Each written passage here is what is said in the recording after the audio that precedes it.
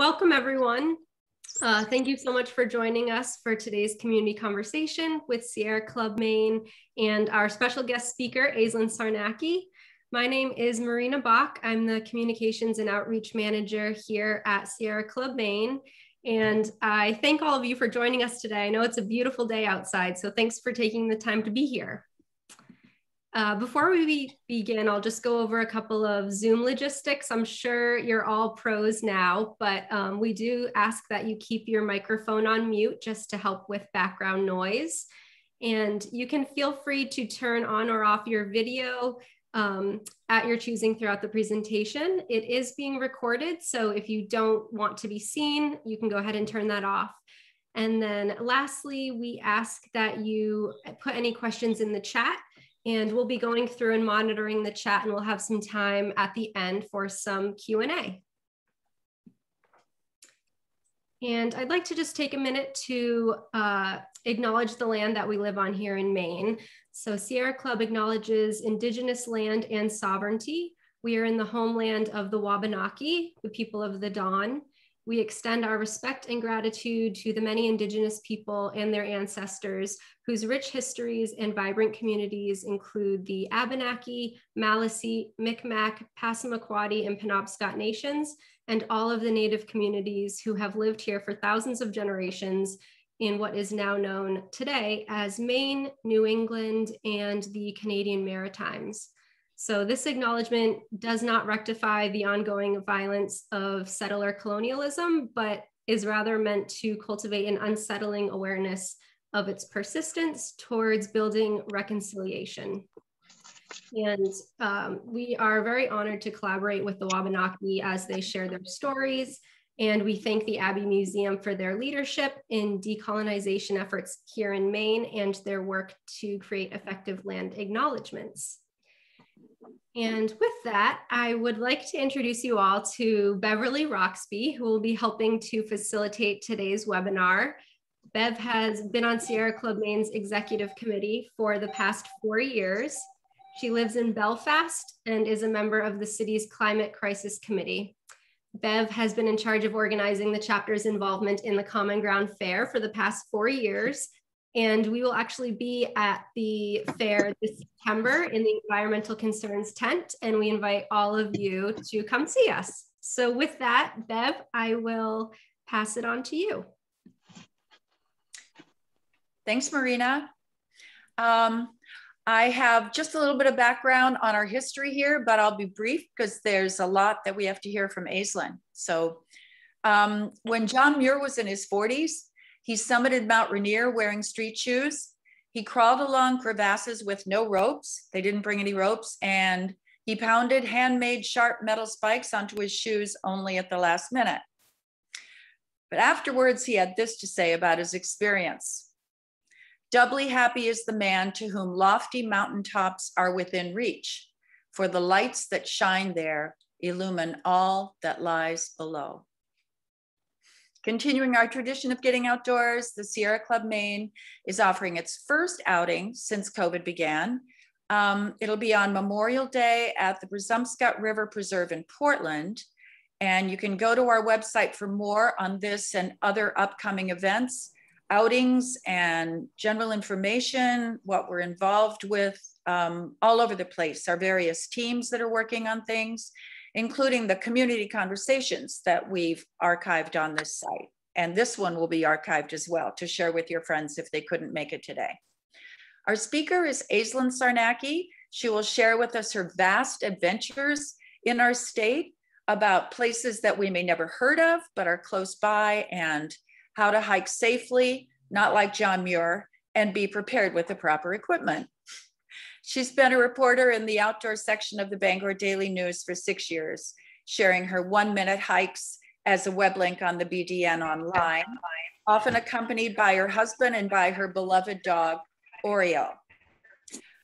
And I'm sure we'll hear a lot about Oreo, and happily, I guess Aislinn has a new dog, which is great.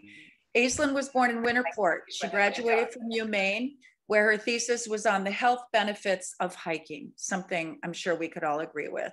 She's received several awards, including the Maine Press Association and the the Bob Drake Young Writers Award. She has written 3 books on hiking. She's written Family-Friendly Hikes in Maine. She's written Maine Hikes Off the Beaten Path, and my personal favorite, Dog-Friendly Hikes in Maine.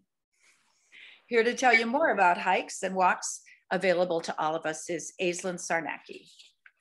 Thank you so much. I decided I was outside. I decided I would move inside because it was getting windier and windier, and hopefully my connection is better in here as well.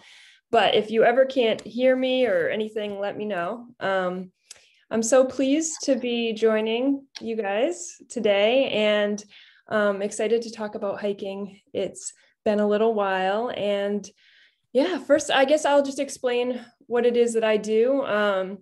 So for the past 11 years, I've written at the Bangor Daily News full time. And for most of that time, I've had a hiking column, and that hiking column brought me to new places every single week. I tried to do a different trail in Maine. So I've gotten out quite a bit, but the crazy thing is people always asked if I was going to run out of places to hike eventually. And the answer is no. I didn't get to even close to running out, really. I kind of saturated my area. I'm from the Bangor area, but a little bit outside of it in Dedham, which is on the way to Ellsworth. And so I've certainly hiked every trail in within like an hour of myself, but I've tried to really get out in the state. And writing the books for Down East Books, the 3 books that I wrote, they wanted me to cover the entire state. So I made special trips up north and to the west and east and south, really trying to cover as much of the state as possible for those books. So that was good too. And recently, kind of new news is I stopped working full-time at the Bangor Daily News. I'm still a weekly columnist for them, which is great. So I'll get to continue to write about my adventures, but I am currently working on becoming a registered Maine guide, so I can bring people out physically. I've been doing it for years via video and photos and writing, and I plan to continue doing that, but I'm really excited to bring people out physically and see their reaction to these beautiful places and be with them. And my goal is to be an interpretive guide, and really focus on the nature aspect of hiking and talk about the ecosystems along the way and slow down and appreciate trails, whether they're really easy or Katahdin, something like that. Yeah, so I have a little slideshow prepared, and I want to leave plenty of time for questions. But I thought that I would do a slideshow so that you guys can write down some things that you're interested in from the slideshow, and then also share some photos. So I will start sharing my screen now. Let's see. Let me practice this. So.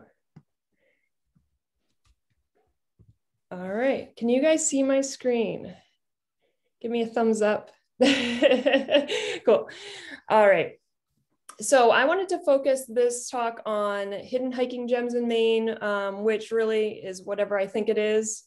But hopefully some lesser known trails, some that maybe you haven't heard of and driven right past, that I've really enjoyed. And a lot of these trails come from the book Maine Hikes Off the Beaten Path. However, if you have that book, no fear, I will talk about other trails and you'll get something else out of this talk. And these are just my book covers here. They came out one year after another, boom, boom, boom. And each of them have 35 hikes in them that are different than the other ones. And the dog-friendly one, one thing that I added to that particular book is I include like places you can eat with your dog, outdoors always, I guess, is the rule, but where you can eat outdoors with your dog, and then lodging options as well, which that was an interesting thing to add into the book, because I was writing the book in the winter time, and I kept calling up restaurants asking if I could eat outside with my dog, and they were very confused. All right, so I'll jump right into it. the first trail on my list that I wanted to share, because I have such fond memories of it in the springtime, and this is the time to go to this trail if you want to, is the Annie Sturgis Sanctuary in Vassalboro. It's a great place to look for wildflowers. When I was there, I photographed so many different types of wildflowers. No one else was there. And it's kind of this obscure property because it's owned by the New England Wildflower Society. And that's one of the cool things in Maine.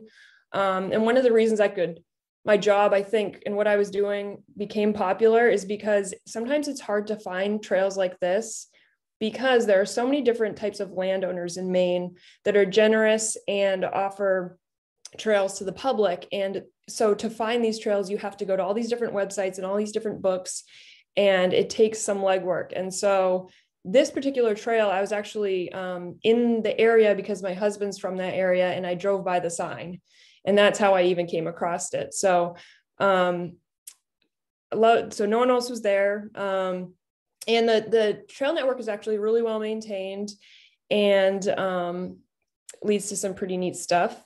Dogs aren't permitted on this one though. So this is like one of those places where you can just kind of relax and enjoy wildlife without your dog, which I love my dog, but sometimes I like these places. And here's are just some of the photos that I took there. One of the things that I like to do, and I think sometimes people can get a little bit intimidated by being a naturalist or getting into identifying things, but I really have fun with it because I just take photos and then come back to my house and try to figure it out. So I learned that like the upper left hand, that's bloodroot. And then you get to learn all these really cool things about bloodroot and what it's used for. There's also a really neat stone fireplace on the property, some neat historical things. The other one that I really enjoy is a canal path in Searsmont. And this is a part, I kind of chose this to represent a much longer trail, which is called the Georges River Highland Path. And it's a growing network. It used to be 40 miles now. And I think at the time that I did the canal path, it was 50 miles, and now it's 60 plus miles in the Mid-Coast region. And it is maintained by the Georges River Land Trust, and it crosses all sorts of property owned by different landowners. And this particular path crosses through property owned by Robbins Lumber Company. And it visits this old historic canal from the late 1700s. And not only that, like you have a self-guided tour brochure that you can take with you and learn about sustainable forestry practices. And there are some interpretive signs along the way so you know what you're looking at, because sometimes it's very easy to walk by the remnants of these old things. And this trail, the reason I like it so much, in addition to it being neat that the lumber company would allow you to explore their property, is that it travels by the beautiful Georges River, which is lovely year round. I've done this in the winter and in the summertime. And the actual forest itself is just really beautiful. I think because it is managed, there's a lot more room for understory plants. And so there's a ton of bunchberry and really cool things like that. So it's just a really pretty place to walk. And again, it's super quiet. Like the 2 times that I went there, no one else was there. And those things change over time as word gets out. But yeah, I just remember it being very peaceful. And dogs are permitted on leash. I always try to include that now. In the beginning of my hiking column, I didn't have a dog. And so I would never mention whether or not they were permitted because I didn't even think of it. But then I got my dog Oreo pretty early on in the column, and he always went with me if dogs are permitted. And so this kind of shows, this map here on the left shows the trail, and it goes all the way through. They've expanded it over the years, and it's also connected to like the Appleton Preserve, and it's connected to the Ridge to River Trail, which is another one I've done. So there's all these little sections of this path that you can kind of break up and do. I don't know many people who just like walk it all the way through, though I think that was the idea. And I think, they're trying to bring economy to these different towns. So if you do want to walk long sections of it, go right ahead and stay at an Airbnb or a bed and breakfast in the area. All right, John B. Mountain in Brooksville, another kind of lesser known place that I haven't seen other people at when I'm there. And it's kind of a representation of a land trust that I really love, the Blue Hill Heritage Trust. They have so many different properties. And so if you check out their website, they like very detailed descriptions of each of their properties. And John B. Mountain is just one of them.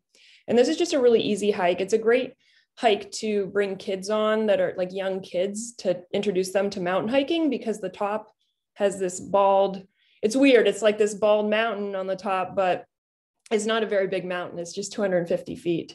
And the trail can get steep and rocky in some areas. So it will give people an idea of what it is like to hike a mountain, but in a very short period of time. It's just a 1 mile hike. And when I've hiked it in the winter and I've hiked it in the summer, both is beautiful. There are wild blueberries all over the place up there in the summertime. In the winter, the evergreen forest near the top is absolutely beautiful. It can be, you know, I remember doing it when it was very snowy, and dogs are permitted on most, I think, I don't know if, yeah, I guess there's a couple of Blue Hill Heritage Trust trails where dogs are not permitted, but most of them they are. And this is just some photos of in the winter time when I was up there with Oreo. And this is a photo here of Peters Brook Trail. And it's just another Blue Hill Heritage Trust trail that I love. And it has a little waterfall that is absolutely beautiful. And now it's connected to the Penny's Nature Preserve, which is super dog friendly. You can have your dog off leash, and it was named after a dog. And the trail network was created by a guy who just absolutely loved his, I think it was a golden retriever, and he donated the land after they built the trails. So that's Penny's Nature Preserve, which is connected to Peters Brook Trail. And I wanted to talk about the Donnell Pond Public Reserve Land Unit. It's right in my area, my neck of the woods. And I absolutely love it. And I think more and more people are hearing about it, but it's like in the Acadia region, and it's not as busy by far as Acadia. One of the parking lots can get very full in the summertime, but still it's one of those places that you don't see as much exploration. So Black Mountain rises about a little over 1,000 feet above sea level. And but it's one of several mountains that you can hike in Donnell Pond Public Reserve lands. The hike is about 3 miles long. You can go up 2 different directions. You can go up the Big Chief Trail from one side, which is very mossy and rocky and cool. Or you can go up the Black Cliffs Loop Trail and actually form a little loop. And that's a good hike as well. But that's from the busier side by Schoodic Mountain and Schoodic Beach. And you can see all this on a map online. If you go to the Donnell Pond Public Reserve Land Unit, it's a state-owned property, and there's a really detailed map online where you can see all of these hiking trails. But in addition to Black Mountain, which I think is lesser known than Schoodic Mountain, which is right beside it, for some weird reason, they both have beautiful views from the top. There's Caribou Mountain, which is beside that. And there's Catherine Mountain, which was reportedly named after the ghost named Catherine that haunts the road there, the Blackwoods Road. So spooky. Then there's Tunk Tucker and Little Tucker that's not quite, it's in kind of a different area, but nearby. And all of those are great little hikes. Dogs are permitted. It's pretty lenient on state-owned land that's a public land unit. So you can have them off leash here and there. I think the beach, you need to have them on leash. So there's a popular beach nearby as well. And I've done a lot of paddling in that region. There's, for some reason, geological reason, I don't know, the lakes are really, really crystal clear, and they have tons of sand. So there's a lot of sandy beaches in that area. And here's just some of the photos that I've taken, or my husband's taken of me doing some of these hikes. So we have Black Mountain and some of the views up in the top left. That's the Schoodic Beach, which is a bizarre sandy beach, and which is right. When you do the Black Mountain hike, you can come down and go to the beach. It's a part of the loop. And let's see. Next, I wanted to talk about some of the Far East trails that I love, because I always hear people talk about Cutler Cove, Cutler, the Bold Coast, and on that whole area. And so Cutler Cove, or the preserve, is kind of getting a little bit overrun. And so I've been visiting a couple other preserves in the area. And one of my favorites is Bog Brook Cove Preserve, which is it's in two different sections. It's in Trescott and Cutler, or Trescott. One of you guys can correct me. And it's a giant preserve. It's almost, it's getting up towards 2,000 acres, and it has 5 miles of trails and cobblestone beaches and freshwater pond. And one of the cool things about that preserve is it has this beautiful wheelchair accessible trail that leads to the coast and an overlook at the coast. Dogs are permitted. And I remember when I went with my dog Oreo, it was I think it was during the week, and we drive to the Trescott part of it. You go through this beautiful blueberry barren. And I remember just being like, wow, we're really out here. Like, we're all by ourselves out here. And we were the only people at the preserve, and spent the whole day there. And it was about this time of year, because I know there were blossoms and stuff all over the trees. And it was just gorgeous. So that's a picture of when we went out and visited. And so that's if you look at the map, you're looking at the northern part of the map there, near the Chimney Trail and the Ridge Trail. This photo is taken up on the Ridge Trails. There's a little ridge on the property where you get a nice view. And then this is the beach down below. Sorry, I didn't let you guys see that for very long. So some beautiful bold cliffs and cobblestone beaches in that area. And that's pretty much the case for a lot of Eastern Maine. If you get way out there, you're going to see a lot of cobblestone beaches, which if you've never seen, is kind of remarkable. All of the rocks are just completely smooth. Like some beaches, the rocks are big, like dinosaur eggs, and just perfectly rounded. And then some, they're much smaller. And again, it's geological stuff at works there that I don't know about, but it's really neat. And sometimes a little difficult for dogs to walk on, though. So keep that in mind. And I did want to talk about this funny little mountain called Little Kineo Mountain near Moosehead Lake. So if you enjoy the Greenville area, there are plenty of lesser known trails out there, just stuff that doesn't get as much fanfare for whatever reason. And so Little Kineo Mountain is actually taller than Kineo Mountain, which is the popular mountain in that area. So Kineo Mountain, absolutely beautiful, but you have to go out on a boat to get to it, because it's out on this peninsula that's not accessible by a road, really. So you need to take, there's a ferry that goes out to it, or if you had your own boat, you could go out to it. Or in the winter, you can walk out to it if the ice is thick enough, which we just did this past winter. So that's Kineo. And it's very popular. It's part of a state park, and it has a observation tower at the top where you get a 360 view of Moosehead, a great spot. But right nearby, right looking at it right from the shore, is Little Kineo Mountain. And that is a great little hike. It's steep. It's about 2 miles round trip. And it's accessible from a road. So you don't need to do the whole boat thing. You do have to navigate some logging roads with a DeLorme Atlas, I suggest. But it's a great little hike, and is open views at the top. And I would say, in addition, some other lesser known hikes in the area, I consider lesser known is Number 4 Mountain recently got a new trail, and Eagle Rock recently got a new trail. And they're part of what's known as the Moosehead Pinnacle Pursuit, which is a hiking challenge. You can check it out online.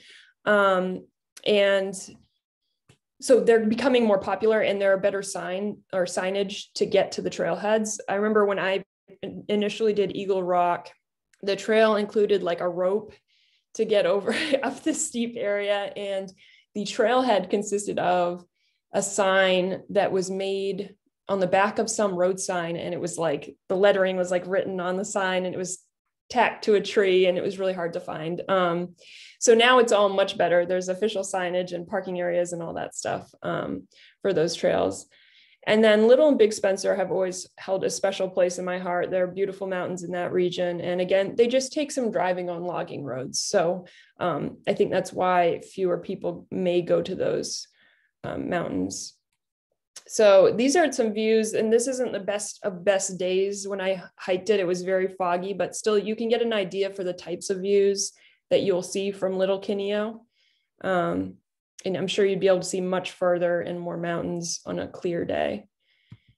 And then this is Kineo, if you guys have never seen it, summertime view and then a wintertime view.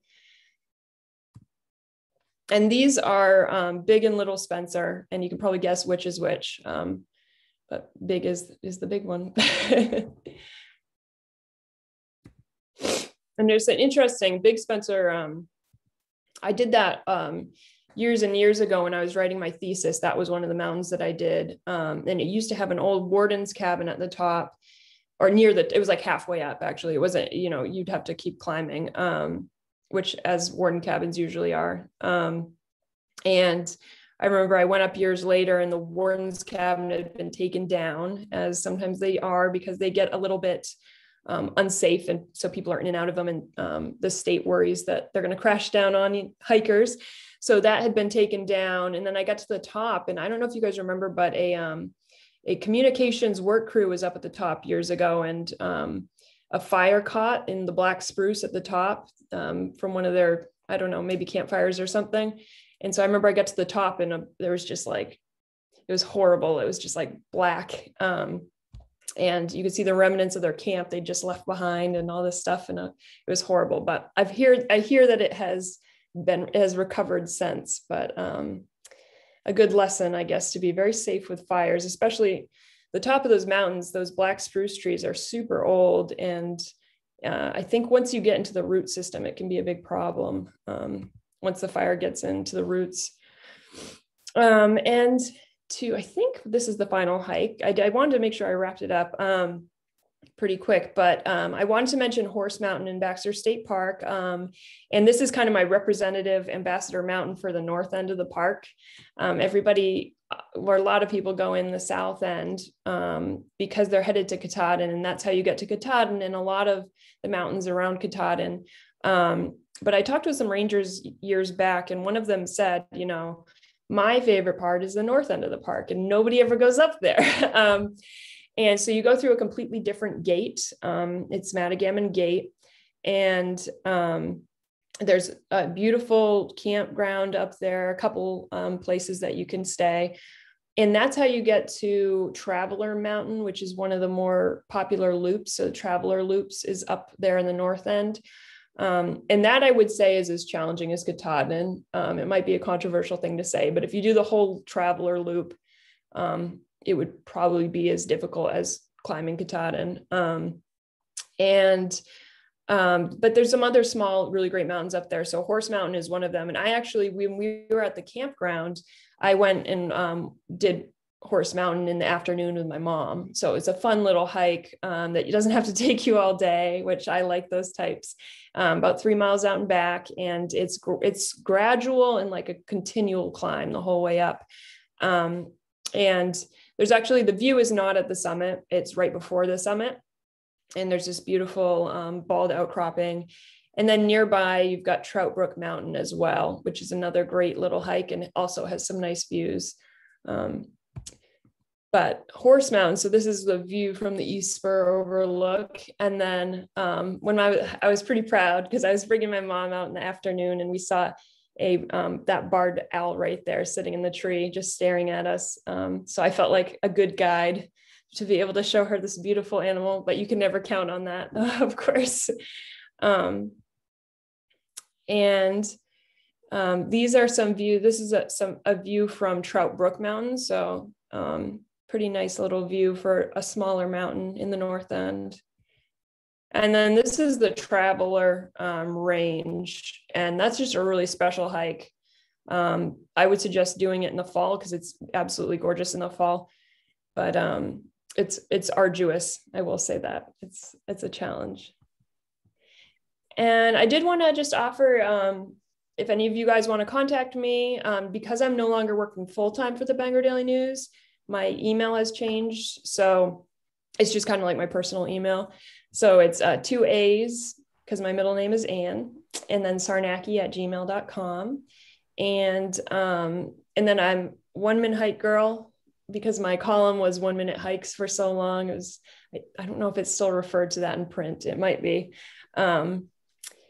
Sometimes, off and on, but so it's 1 Minute Hike Girl. Or Instagram, I've recently changed my handle to Maine Nature Hikes, because that is hopefully what my new guiding company is going to be called. So we're getting underway, kind of, at least with the photos part of it, and we'll see how the rest falls in place.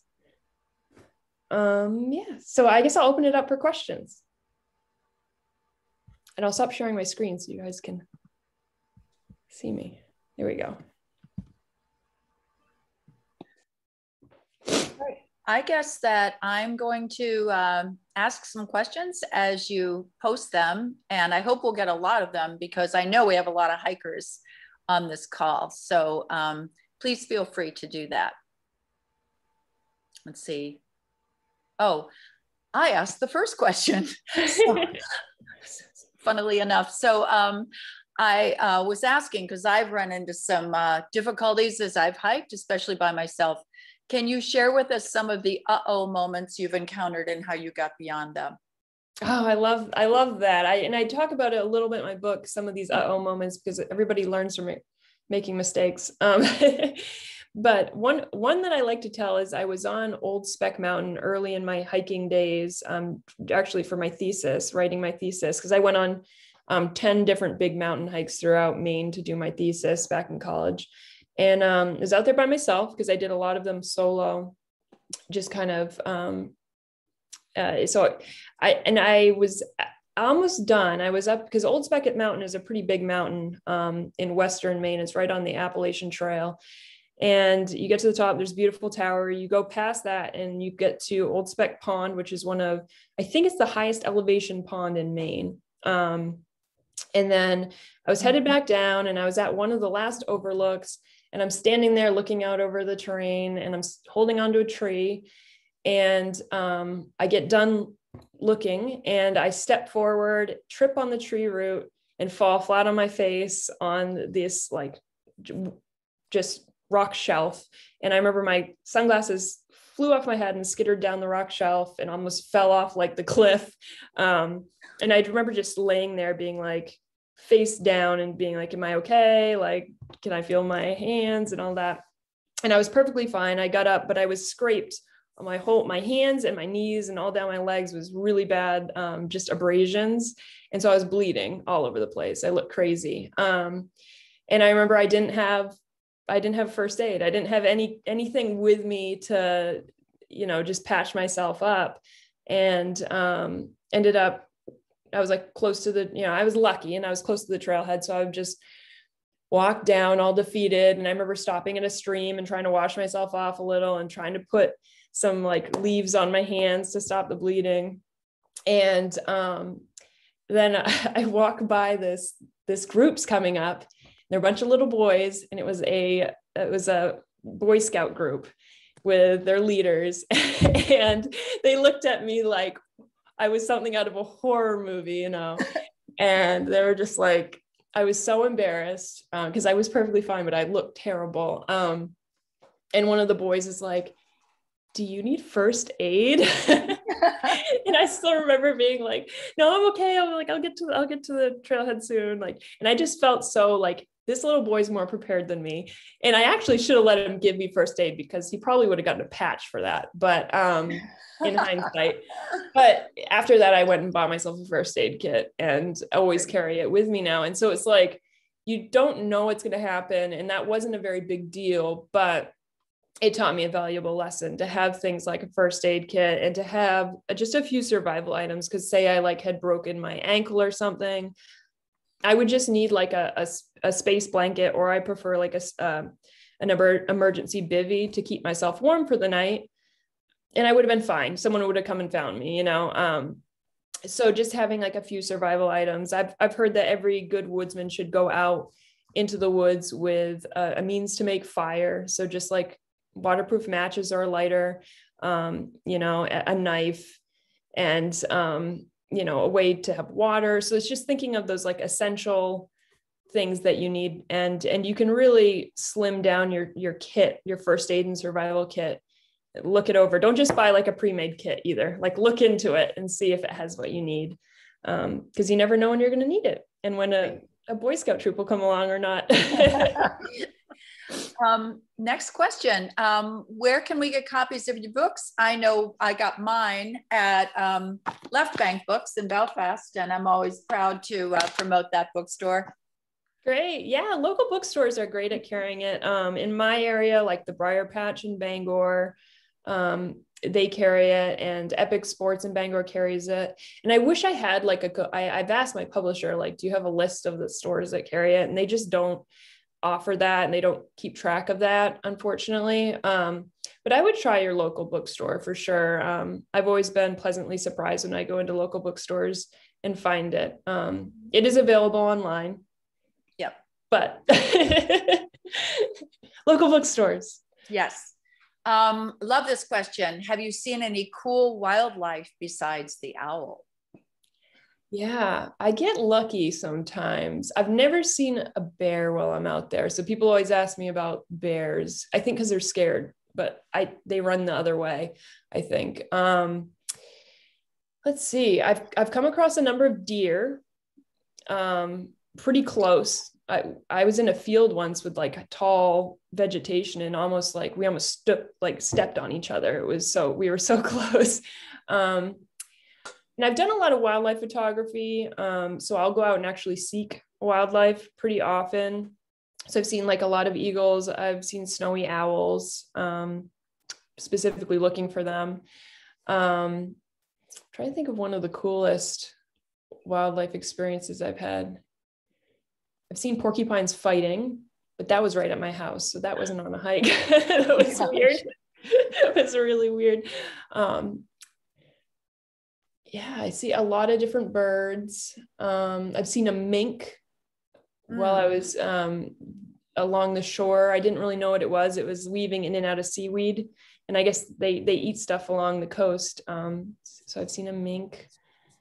I've seen puffins. I guess that's one of the coolest things that I've seen is I got to go and visit a puffin island twice, and got to go see the puffins with biologists, and get to go into the burrows and see the baby puffins while they measured them and made sure they were all healthy and stuff. That was one of the cooler things. And I have seen a bear, but only because I went out with biologists to see the bears in the wintertime as they were hibernating. And again, it was a part of a study. Next question. Can you recommend other hikes with paddling options? One cool one that if you like to go out and do like a real exploration out in the boonies, is Lobster Mountain and Lobster Lake. And you start on Lobster Stream, and it's in Lobster Township. So you won't forget any of that. Someone was not, or maybe they were really creative. And the lake, they say, is they're shaped like a lobster's claw, and that's why, or it's because of is it crayfish or something that look kind of like lobstery that are in the lake. They're not sure why that was named that, because it's out in not even close to the coast. It's north of Moosehead Lake, way up there, north of Moosehead Lake. So you have to go all the way around Moosehead. And then you park. And so my husband and I did this. We brought a canoe, we brought our dog, and you paddle down Lobster Stream into Lobster Lake, and around the edge of the lake really is how I found it. And there's a trailhead sign, and then you can hike up Lobster Mountain to a beautiful view. And you can camp out there if you want. There's beautiful campgrounds on Lobster Lake. Cool. Yeah, sandy beaches too. Good. Another water related question. Any river trips? We haven't done a lot of river trips. I've done some paddling on the Penobscot River with people who are a little bit more experienced, just because I think it's so cool now that the dams are down, how much the river has kind of renewed itself. And it is a great opportunity to see eagles. If you ever want to paddle on the Penobscot, it's like, man, every 10 minutes you're seeing an eagle, because that's just rich in that area. Yeah, but we haven't done a lot of river trips. I mostly do lakes and ponds, and we just got sea kayaks last year, so we'll see where that leads us. It opens up possibilities when you have two sealed bulkheads. You feel a little bit safer. So, and we've been taking courses on how to. We took a course from Casting Kayaks. They do a lot of skills courses if you're interested, and we did a course on how to get back in your kayak if you fall out, which now we feel empowered. So. Great. It's a question about beavers. Someone says, we saw evidence of them around Jordan Pond on Acadia, but didn't see the animals themselves. Yeah, I've seen beavers a lot, but it's hard because in the middle of the day when a lot of people are hiking, they're not necessarily as active. You kind of have to get lucky. It's fun also to see them in the winter because sometimes they'll come out of their little huts in the winter time if they have a place to swim. But we've seen a lot of evidence of beavers. It's amazing what they can do and how big of trees they can fell. And I remember once I was up in Aroostook National Wildlife Refuge. They have a lot of opportunity. That and Moosehorn National Wildlife Refuge. I don't know what it is about national wildlife refuges, but I've seen beavers there in the middle of the day, just paddling around and flipping their tails at you, which tells you that they're not happy with you. So then you back off. I've had 2 dogs chase beavers. Yep. I think the beavers would win. I think so too. They've got some teeth. Several comments praising Lobster Lake for those of you who are reading the chats. And I think it's a place that would be nice for a Sierra Club hike. I have a question about hiking and walking for people who may have disabilities or just feeling hesitant about getting out, might feel like they might be vulnerable because they're older, etc. Yeah, I think that's a great question. There are some options in Maine. I looked into this. This was one of the stories that I did right before I left the BDN because it was something that was on my mind for years, and it was a challenging thing to write. So I have put at least one resource out there now that lists some wheelchair accessible trails, or ADA compliant trails, I guess is what I'd call it, because really these ADA compliant trails are very strict guidelines about barriers to people and the surface and the grade. I did a lot of research into what makes a trail ADA compliant, and it has to be a certain width and it can't be too steep. So it takes a lot for a trail organization a lot of funding really to create a trail like that in Maine, in a place where we have so many roots and rocks. And so it's remarkable that we do have quite a few of these trails. But I think I talked to a fellow from the state. He's in charge of outdoor recreation in the state. And he says there's always something on their mind and that it's a work in progress, that I think you're going to see more and more of these trails pop up. And I have over the years seen more and more accessible trails pop up, which is just awesome. And, it's good for people in wheelchairs, but it's good for people who use any type of mobility device or want to use their stroller with their newborn baby. So it's there's quite a few now, and I would look at also the rail trails, because Maine has that wonderful rail trail that goes through a big section of the state. And that's a great opportunity as well. But in addition, there's a lot of trails that don't meet ADA standards, but are easy. And so they might have a few barriers here and there, or they might be a little bit narrower than a trail that is ADA compliant. So there's a lot of easy trails out there. And I've noticed that a lot of local land trusts are in charge of a lot of those easier trails. So if you're interested in just not these crazy hikes, but maybe some easier, shorter hikes, I would definitely check out your local land trust. And the way I do it is I go to the Maine Land Trust Network. It's Maine Land Trust Network. Yeah, it's that abbreviated. And that website, so it's mltn.org. And that website, it breaks it down into different counties. So you can check out what land trusts are active in your county. And so I highly suggest that. And also my book, Family Friendly Hikes in Maine, has a lot of trails that are easy and trails that are part of trail networks. So you don't you can go out and do like a third of the trail network and not feel like you turned around too soon or whatever, because trail networks kind of leave it up to you how much you want to do. And yeah. Right. I know we have hikers on this call and you're probably dying to ask questions. I think we can take about 5 more minutes or so. So post them up there. Let's see what you have to say.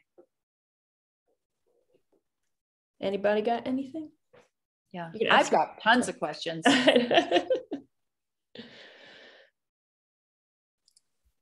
There's one more in the chat from Claudia. How do you dress or pack for winter hikes?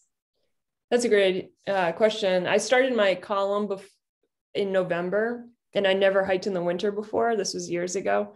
And so I had to learn that fast. And I've kind of learned over the years some tips, things that worked and didn't work.